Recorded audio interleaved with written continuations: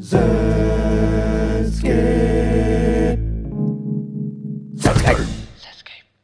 Hi everyone, welcome to Zenscape, where we experience the divine through aqua design. My name is Sean, and today, as part of our Women in Aquascaping series, we are going to be interviewing Jacelyn about her journey, her challenges, her influences, and also be geeking out about her aquascapes as well. Hi Jacelyn, thanks so much for making time for us today. No problem, Sean. Nice to have you here as well.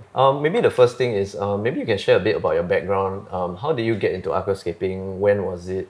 And what actually even brought you here to this hobby? Okay, a bit of a long story. I started fish keeping during COVID 2020. Can't travel, so we took out the fish hobby. Was reading up on aquascaping through online and YouTubes, but it looks complicated and it looks expensive, so I didn't go into it.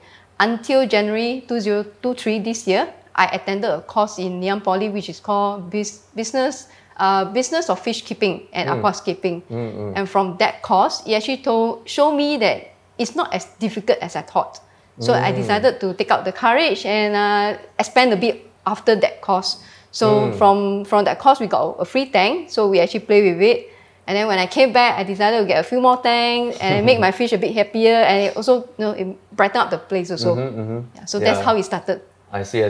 Decided to get a few more tanks. That's the line we hear a lot, right? Usually, everyone just start right. Then after that, it starts to get addictive. The addiction is strong actually when you started something, and then it gets into the interest, and you get immersed in it. Then you start thinking about, okay, what can I do next? Start get another tank so you can do it a bit different. So that's how you see now. I actually got 4 tanks here. Some are planted and some are still not really fully planted yet. Yeah, it's like you want to try different things, try different scapes or different livestock. True. Yeah, things like that. Okay, what are some of your greatest joy when it comes to aquascaping? Like, what actually keeps you going and makes you continue doing it? I think the most important thing is when you see the plant is growing, you see the colors of the plant, and that's what keeps me growing. Because honestly, I don't have green fingers. When it comes to plants, to me, plastic plants are the best. You don't need to water, you need to take care of it, just put it there. That's why extreme low maintenance. Yeah, in my place here, you can see a lot of fake plants around. Because it beautifies the place a bit, and then you don't have to take care of them. So when I first tried this aquascaping, and you start seeing the plant grow, especially with the CO2 system, it really makes a big difference. And you start seeing, and every week I got to trim them because it really grows very fast. And it started with a small portion, and now I got to trim, and I start having all these portions occupying all the tanks already. So, especially for the stem plants. Yeah, so it really makes you feel that this is something very interesting because it's a live thing. So then you get more and more into it. So like you said, then you start thinking about what other scapes you can try, because there is so many different types of scapes in the scaping world. Yeah, that's true. And I think the beauty about living things, or rather than fake plants, right, is that it's always evolving, it's always changing. True. Every few days you come back and look at it, it looks slightly different than it was. Right? I never expect these plants to grow a bit on the slant side, and it does. So I decided to keep it there. I should cut it, but I realized I like the angle of how it's growing, so I decided to leave it there. So that is why, like you said, you don't know how they're actually going to develop or evolve. And by seeing it day after day or week after week, that's the joy of it. It's like keeping fish is the same thing. I have fish that's now grown like more than 30 cm long, and it still keeps us going because they actually recognize you as an owner. So plants, they won't, but of course then you keep with the fish and you see the fish being happy, and it makes you feel happy also. Then I tell everyone that who came through here, they came in, they say, why you keep so many tanks? I say, well, brighten up the place and you see something live, right? I mean, rather than dead things in the office. So so to me, it's just you spend so many hours in the office, you just want to see something that's lively also. That's true. Yeah, like sometimes you can sort of predict how things go, but you can't predict fully also, right? You can do what you can to follow the right fertilization regime, water parameters, everything light, everything good. But sometimes things may not always 100% turn out exactly as you predict, right? Yeah, definitely. Yeah. Which is also the beauty of it, right? They are life things, like us. Every one of us have our own personality and characteristics. So it's the same for every tank. Even I got 4 tanks running on the same CO2 system, but they turn out very differently. So it's like you really need to understand the tank, and of course the next step for me is trying to get it balanced out, because I think that's the challenge for everyone in the aquascaping world. Yeah. And are there any any other challenges that you have, especially, I mean, with regards to aquascaping, of course, but also the fact that you're a woman in a more male-dominated field, is that does that make a difference at all for you? I think for us, it's mainly like, since this is a hobby, so we don't go into competition and things like that. So you are not really exposed to the world of the aquascaping world because you don't meet the other people who are doing the same thing. Of course, now with technology, you got social media, you got Facebook, you got Telegram, you join a group of like-minded people and then they help each other. Of course, you got problem, you post it, they may know what's going on, then they give you advice. For me, either I go to the course trainer from Ngee Ann Poly or I go to the fish shop that I always frequent. I show him pictures and ask him, what is this? What should I do? And he'll teach me. So it's a kind of learning stage where you learn new things every day. It's like last time in my job where I always say, even after 10 years in the job, in the same industry, there's still a lot of things for us to learn because technology is still evolving. So there's no way that you say you have learned everything. So I believe it's the same for everything, the fish keeping or even the aquascaping. So like now for me, the challenge now is the tank has been planted, the plants are growing. Of course, the next stage is, I think that's what everyone faces, is algae issue. So now I got algae issue in the tank. So now my next challenge is how am I going to get rid of the algae and how to make sure that it doesn't come back again. So I think once I can conquer that challenge, then my tank should be more or less working by itself and I don't really have to take care of it anymore other than trimming the plants. So I'm looking forward to that stage where it's like just trimming. Yeah, just once it's balanced, then the next stage is just trimming it, top up water, things like that. And you don't really have to take care of them. The fish and the plant will sort of interact by itself and make it a balanced ecosystem. That's true, that's true. Wow, maybe we can talk a bit about your tank right here that we're looking at. Maybe some background, like do you have an idea of what you wanted to do, like your concept before scaping it, or was it more like when you scaped it, let's just see how things go? It's more like while I was doing the scaping, then the ideas came to me. So what I first started with, okay, I still wanted the slope, so I did the slope. Then I put the rock on one side and the driftwood on the other side. Then I started thinking, okay, what I'm going to put, what kind of plants to put. So, okay, from the course, we learned that tall stem plants will all go to the back. So I put some tall stem plant at the back. But then when I went to the fish shop, I saw this red kabumba and I really love it. The color was so nice over at the shop there. So I decided to get one stock. I came back and they told me, if your system is running well, it will actually grow very fast. You will just keep on cutting the stem and it will just grow by itself. So I took the advice, I bought one stock. So all this came from just one stock only. So it really grows and I like the color. So I decided to move it to the front, which I shouldn't because this is supposed to be a stem plant right at the back or at mid ground.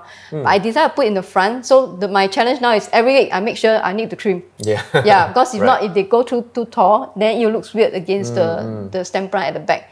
So, but some of them I like it. I like the slant and all this, so I decided to leave it. But like this, more or less, I actually need to trim them to make them a bit lower so they don't cover the back. And then recently I got they call it the red tiger lotus lily. I wanted to try and see how it looks like when it's fully grown and the leaf is floating on the water surface and then the stalk still growing above the water surface.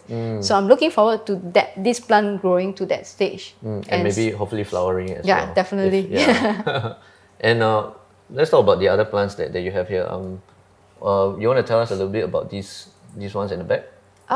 Okay, to be honest, I don't even know what this called. This plant actually came from the course that I attended. So I just planted a few stock here and same thing, they just keep on growing. So I just keep on trimming and then it just keep on growing more and more and it gets a bit of a big cluster already. So, and since they grow tall at the back, I decided to put them all the way at the back so that I wouldn't have all the red, so at least I got some green to complement the overall look itself. Yeah, cool. Yeah, we'll be putting the species names a little bit here for the viewers to know. And I see also some moss here as well. Are these whipping moss? Yeah, this is whipping moss. This is leftover from this that I was doing on the driftwood. Yeah, because I bought a piece and then after gluing it to the driftwood, I realized I still got a small patch here. Then not sure what to do with it. Decided just to put it and let it grow. And in case in future I still want to use it on some other driftwood, I could still use it. So this is more like cultivating it already. And for the rock, is that cereal stone? Yeah, that's cereal stone. Yeah. And I presume like it's just all aqua soil. Yeah, just aqua soil. Okay. Any underneath any like power sand or any other kind of thing? No, just purely the aqua soil. Yeah. And because these stem plants don't really need root tabs, so I didn't put any root tabs at all. Totally, yeah. Wow, that's cool, yeah. And how long has this been running already? I would say close to a month. Okay, so it's a relatively new I tank. bought the tank last month, and we actually moved some of the furnitures around so that we can put all the tanks on one side and then my products underneath.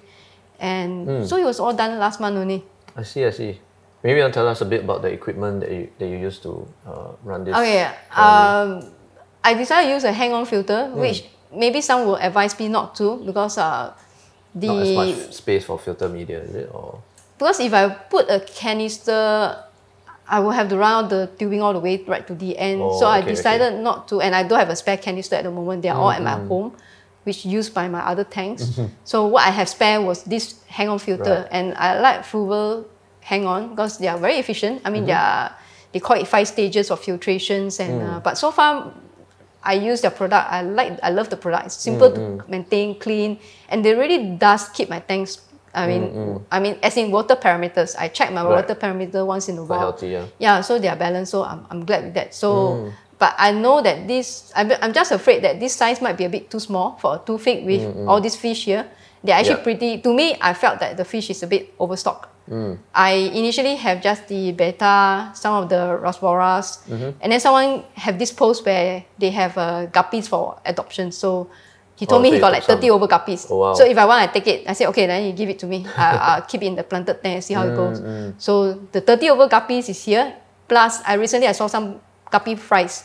So now I got more than 30, I believe. Yeah, so I'm afraid that filter may not be good enough. So I actually ordered a bigger one. So just for standby, in case my water parameters needs a bigger filtration or even to hang on just to get it running.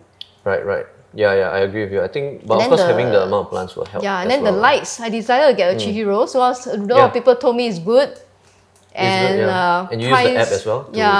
And they are definitely cheaper than a Fruval light, which I actually have one at home. But I know the price is expensive. And I like the look. This is the slim one. And I like the slim version look.